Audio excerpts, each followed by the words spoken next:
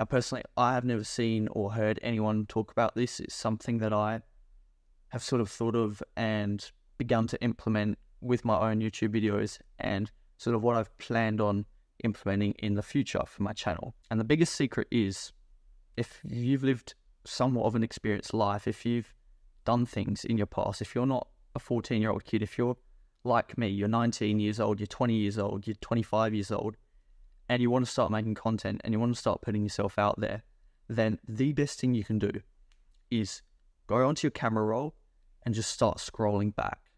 The further you scroll back, the better, because you get to sort of see what you were like back then. You get to remember, man, I can't believe I was like this just a year ago. I can't believe I was doing these things 2 years ago.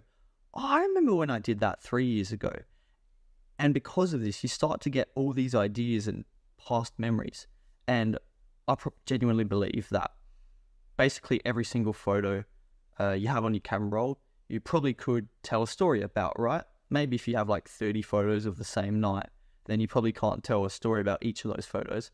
But every sort of different photo you have on there, you can 100% tell a story. And if you can actually tell a story about that, then you can 100% sort of relate lessons into that. And with those lessons that you've learned, you can sort of share how you were at the beginning, this sort of person, and through the experience, through the story, came out on the other side and became a different person. And it is 100% the best way to tell stories, come up with video content ideas, and share sort of your progression, your journey, what you used to think, what you now think, and how you came about that. And then what's even better is, for the majority of these video ideas that you come up with, like, you could 100% just sort of, you know, each photo you could just airdrop it. And with these, you can actually use them as your thumbnail.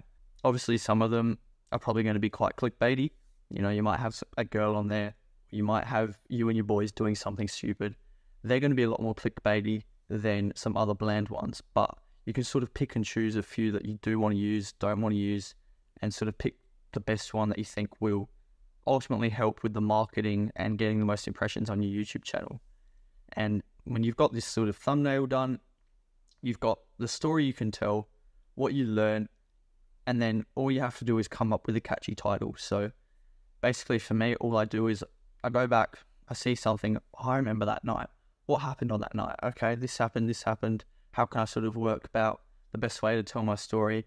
And then from that, you can actually sort of, I guess, backtrack and come up with your title, something catchy. You want to work on your marketing first. Once your marketing, your thumbnail and your video title are super catchy, super clickbaity, then you can work on actually delivering the value in those YouTube videos. And this is sort of what Hamza talks about in his own online course, Adonis School, which I'm a part of, and it 100% makes sense. That's really the process that you need to take. So yeah, if you're looking to make content, if you're struggling and you just want to share about your life, you don't have a very specific niche yet, this is 100% the best thing you can do, because it can help generate so many different video ideas for you to be able to talk about. And, you know, after you've made your 100th video, you can sort of go back and analyze, okay, these 6 videos got more than 4,000 views. What did I do here that was different to everything else? And then from there, you can sort of start refining your niche and sort of narrowing it down, and yeah, get to a point where you're consistently making videos that are doing really well. So that's all I had to say. Next week's videos are going to be much better. So hope to see you on Monday.